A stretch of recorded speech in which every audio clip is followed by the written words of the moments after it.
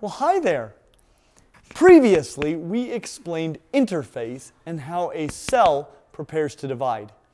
We also explained mitosis, which is one type of division that can occur after interphase. Mitosis is the type of division that results in two cells that are identical in their genetic composition to the original cell. Being able to make identical copies of a cell is very important for both single-celled organisms that can do so to reproduce, and also for multicellular organisms that can do so to reproduce, but also to grow larger. But creating identical cells to reproduce does have one major downside. All of your offspring are virtually just like you. In the future, we will discuss the twofold cost of sex, which shows some of the benefits of reproducing asexually, or all alone, but it also has costs. One of the biggest costs is that by producing offspring just like you, if the environment changes in a way that is bad for you, it's also bad for all of your offspring. For this reason, organisms that produce more variable offspring by combining their DNA with the DNA of another individual, called sexual reproduction, have been very successful over time. But if you're going to combine your DNA with somebody else, you can actually have problems if both of you contribute all of your DNA to your offspring. You, for example, have 23 different types of chromosomes. But for each of those 23 types of chromosomes, you actually got one from your mom and one from your dad. Thus, you have 2 of each of those 23 types of chromosomes, giving you a total of 46 chromosomes. Having 2 of each type of chromosome, one from your mom and one from your dad, makes you diploid. Notice that each of your parents only gave you 1 of each type, even though they themselves have 2 of each type. If each of your parents gave you both of their chromosomes, then you would have 4 of each chromosome type, 92 total. You would be tetraploid. And your kids, they would have 8 of each, 184 total chromosomes, and be octoploid. You would have twice as many copies of each gene as diploid people, and your kids 4 times as much, and it would continue to double each generation after that. And the number of each gene can matter a lot due to something called dosage. We'll talk more about dosage in the future, but in many cases, having too many copies of a gene can cause organisms to be very different from their parents, and in many cases, can result in death. So, if you're going to combine DNA with somebody else, the truth is that you need to get rid of half of your chromosomes, or your offspring will probably die. So before you can combine chromosomes with another individual to reproduce sexually, you must get rid of 1 of each pair of chromosomes that you have. The cell that you would produce that has only half of the original number of chromosomes, either the one from mom or the one from dad for each chromosome type, is called a haploid cell.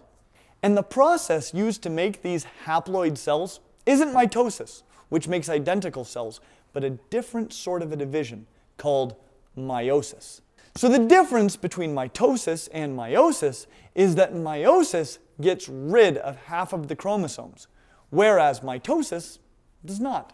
If you haven't seen it before, this might be a great time to check out our video on mitosis, which is actually right there, because I will be referencing it quite a bit for the next few minutes.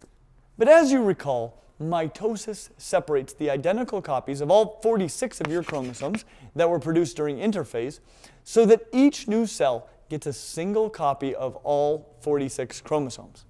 It does that in a few steps that we can remember using the acronym PMAT: PROPHASE, METAPHASE, ANAPHASE, and TELOPHASE. Metaphase is the step where the chromosomes are lined up in a single file line in the middle of the cell so that the idiot microtubules can pull them apart.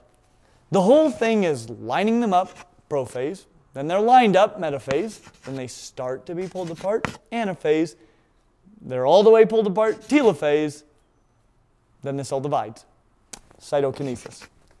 Meiosis is the same thing, except it has a different goal. Instead of separating the identical copies of the chromosomes, called chromatids, it is separating the pairs of chromosomes, called homologous chromosomes. If it were to line them up in a single file line, like in mitosis, then the idiot microtubules would pull apart the sister chromatids and each cell would get a copy of all of the chromosomes. But that isn't the goal. So it can't line up the chromosomes in a single file line.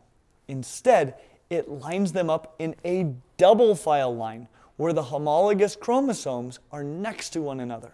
This way, when the idiot microtubules reach out, they get one homolog or the other, but not both like they would in mitosis. In prophase, because prophase is before metaphase, PMAT, the chromosomes will be getting lined up, but they won't be lined up just yet. So at metaphase, instead of a single file line, I have a double file line. In anaphase, it will be the homologous chromosomes that are getting pulled to the sides, not the sister chromatids. Again, the homologous chromosomes each came from a different parent, whereas the sister chromatids are just identical copies of the exact same chromosome made during interphase. If you want to know more about interphase, be sure to watch our video all about it. During telophase, the homologous chromosomes will be all the way to the sides of the cell. And then, cytokinesis will divide the cell into two haploid cells, because the number of chromosomes is now half of what it was before. Mission accomplished. But wait! You might have noticed that each of these now haploid cells has two identical copies of the chromosomes that it has left. Because the copies are identical, they don't have any new info. They have still lost half of their chromosomes. But for the remaining half, they have two copies of each one. So, instead of making two haploid cells, which they already have, why not make four? All they need to do is separate those sister chromatids. And as it turns out, that is what mitosis does. So after cytokinesis, the cells start lining up the chromosomes in single file lines, just like with mitosis, and separating out the sister chromatids. The only difference between this and mitosis is that the cells are haploid because of what happened in the first division. Because there are two divisions, the first is called meiosis 1 and the second is called meiosis 2. Meiosis 1 has prophase 1, metaphase 1, anaphase 1, and telophase 1 and is followed by cytokinesis 1. At this point, the cell is haploid, but still has two copies of each remaining chromosome. So they divide again. Meiosis 2 has prophase 2, metaphase 2, anaphase 2, and telophase 2, and is followed by cytokinesis 2.